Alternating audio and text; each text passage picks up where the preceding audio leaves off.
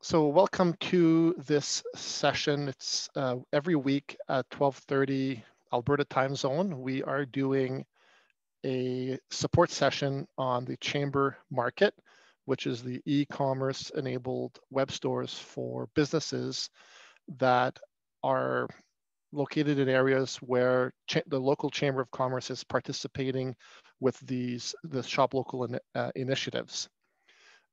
Just to check here, if you can nod, do you see my screen where Chamber Market? Yeah, perfect. Awesome. Thank you very much. So Chamber, the Chamber channel is the location that your local chamber will go to do all of their work. As a business, the URL that you will go to is specifically ChamberMarket.ca. And in Alberta, it's alberta.chambermarket.ca. I am working here in a test account. That's why you see Manitoba here. We also have a few chambers in the Manitoba marketplace where I serve as past president and proudly founding member of a local chamber of commerce called the Manitoba Southeast Commerce Group. So I use that as my test area. So let me log out of here and let's walk it through step by step. So you're a business in a local community and you want to just start selling your stuff online. So you would go to alberta.chambermarket.ca, click on the Start Selling button, and click on the Join Now button. What this first step does, it will register you with the Bambora merchant processing account. It will give you your own unique merchant processing account and will take 1 to 2 business days to process. It's a simple application form. I won't go through it here because it's step by step by step. And then after you finish that application for the Bambora merchant account, Bambora will put a $1 deposit in your account that you have connected with, and then there will be a confirmation number on your account statement that you need to put in to validate and verify that the information that you put for where your monies will be deposited on the transactions is legitimate and it's accurate. And once that's confirmed, you could then go and set up your e-commerce web store. So I will just go very briefly at a high level what your e-commerce web store looks like. So the first thing that you'll see in the account setting area, so I'm logged in now as a business wanting to sell on the Chamber Market e-commerce marketplace. If I click on the account settings after I'm logged in and I go to manage business, it will give me different things in the menu on the left-hand side. The area that most businesses are going to be interested in is the products and services. This is where you can add a product or a service that will be showcased in your e-commerce web store and then promoted by your local chamber in their e-commerce marketplace. I've created 3 different examples here, and I'm just going to go into this marketing strategy consultation. So the good thing about this marketplace is it's fairly clean and simple to use. It also has the ability to have products for sale and services for sale. So depending on the kind of business that you have, you can be a chiropractor type of business. You can sell sessions on your e-commerce web store. If you are a regular bricks and mortar business, you can sell the widgets that you have, or if you have excess furniture, you could put anything that you as a business might want to market, sell, and promote out there. So here you can see the product name obviously is obvious. You could put a description of that product. So if, let's say you're selling electric drill, you might want to put the specs of that drill as far as how many watts and the battery size and the warranty work, etc. In the category, you would choose the category that this product is fitting in, and the primary image needs to be a JPEG file, specifically 800 by 600. I highly recommend using the software service called Canva. And if you look here in the Canva marketplace, once you create one image, you can then duplicate it and create other images, right? I've just used these as examples. And then when you want to download your image, you change it to a JPEG format, you select which one you want to download, and then you just download that and you save it to your desktop. I'm going to cancel that because I've already done it. If you have additional pictures that shows maybe a different angle, maybe it shows the product in use, you have the ability to put a second image. You can also put tags so that if somebody goes on your local marketplace and they search for candles or flowers, your listing or your product will come up if they're searching for keywords. And you could put as many keywords that you want on here. This is a video link. We highly recommend that you use as much videos as possible. It could be as simple as taking your own cell phone and creating a video explanation of the product or the service that you have, and then uploading it to YouTube, and then having this link here, and we'll show you how that displays in the listing. And then the price that you have this product.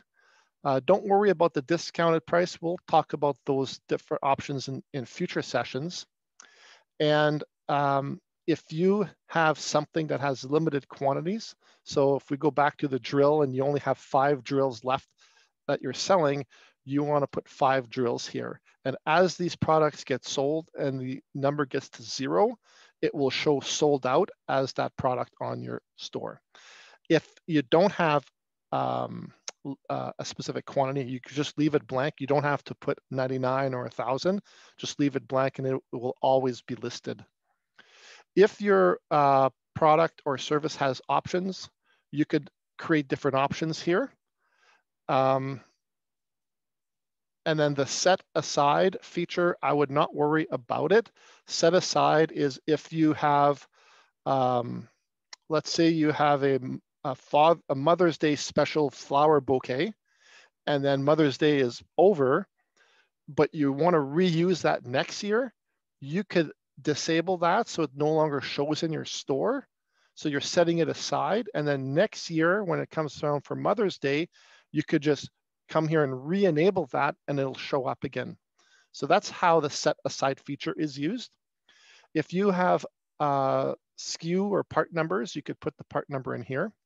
If the product that you're selling has an age restriction, in some jurisdictions, depending on what you're selling, you might require a minimum age. If you put an age restriction on here, when the person goes and adds that to their cart, and when they click on purchase, it will give them a warning. Proof of age will be required upon pickup or delivery of this product if you're putting an age restriction. On the instructions, I would, again, not worry about instructions unless there is a specific thing related to that. If you're selling, let's say, if you're selling a half-hour consultation through a Zoom meeting, and the instruction would be that they have to go, once they purchase, they have to go to a certain URL, you might want to put that URL there where they would book your session based on your calendar. But for the traditional businesses that are selling a specific product once or a specific service once, I wouldn't worry too much about those areas. File uploads, that's if you want your customer to upload something for you when they're buying. An example would be, let's say you're selling mugs with logos on it, and the client would need to upload a file that they want to put the logo on. This is where you could put instructions to upload a file. And then you would save that. product. Now, when you go and list all products, it'll show you all of the different products that you have listed right now. And when I go to the chamber directory, and I'm somebody from the public just browsing around looking to shop local, and then they would see on the marketplace all of the vendors that are listed, they would see the different products from all different businesses. If they wanted to purchase, they would click on the thing that they're interested in. And here, remember when I said the videos are important?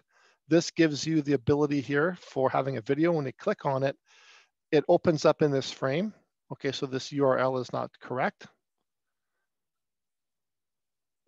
I guess it's a good idea to also check the URLs that you have, that they're opening correctly. So if the URL was correct, this would actually start the video explaining what the product is. Somebody would be interested in buying it. They would click on add to cart. You would see here in the little corner in the shopping cart. They would then, if it's a consumer or a business person that is shopping on this e-commerce chamber marketplace, they will be presented with different options for becoming a member of the local chamber. If they're already a member, of course they won't want to, but if they want to become a member, they'd be able to click on add membership, and that would add the chamber membership. I will remove this for this specific test here. So now I've got a product and I want to purchase it. I would click on, I'll go back to my shopping cart, and I would click on checkout. I'm a returning customer. So here, because I am running two different accounts in the same login, I might have to log out first and log back in. Give me 1 second. Okay, next. I check all my information, and then I place the order. And that act of placing the order sends an email notification to the chamber that the member belongs to, and also to the person that purchased it, and to the merchant that listed the product, that this is now something that was sold. I'll go over a couple of other things as well, features in here. Let me log out as the consumer, and I'm going to log in as my business. So now I'm logged in as the business person. If you go to account settings, manage business, you can see here the different things that I'm subscribed to as a business. So I have a subscription to the Chamber of Commerce. We put $0 annually because this is a test account, so we're just showing the possibilities. It'll show all of the transactions if I had any transactions that I've purchased as the business. It'll give me a report of anything that I've sold from my Chamber Market e-commerce web store. These again are all just test transactions. It will list all the products and services that I have. I can add a product here. I can also go into the payment processing. This is where you can get confirmation that your Bambora merchant account is connected to your e-commerce web store. You can see here that my merchant ID for Bambora is connected, which means I'm able as a business to get products sold on the Chamber Marketplace. Now, in the marketing materials section, this is an area where, as a business, you might want to provide marketing assets so that your chamber has the ability to promote it for you. So the benefit of the Chamber Market e-commerce marketplace is it's the only e-commerce platform built by chambers to facilitate e-commerce for members. So unlike Shopify, Etsy, and other different platforms that you might already be on, which are great, think of this as just another location online that you can sell your products and services through. that is marketed and promoted by your local chamber as a economic stimulus or shop local initiative. And any new sales that come out of there are likely sales that you would not have been able to get on your own through your other traditional channels. So the marketing campaign is a place where you can create marketing assets. You would browse the file. You would find the asset that you've created. Again, we strongly recommend the use of Canva because it's so easy to use. And let's say that this, I'm just going to randomly choose something here, this image. So upload it, and this now becomes an image asset that your local chamber can use to market and promote that specific product in the marketplace. There's also, it needed a URL. There's also a blog section as well. So here I created a blog post. These images need to be 830 by 390. These blog posts is also another way for your chamber to have content to be able to market and promote you. So just to recap, this is, today's date, in case you're reviewing this recording, today's date is Thursday, May 20th, 2021. This is version 1 of the chamber marketplace, which means that there's currently 5 chambers in the beta, expected to go live next week at the 2021 AGM for the Alberta Chambers of Commerce, which means that at that point, businesses are now able to log into those chambers that have the chamber market enabled to start getting listed and putting their products and services on it.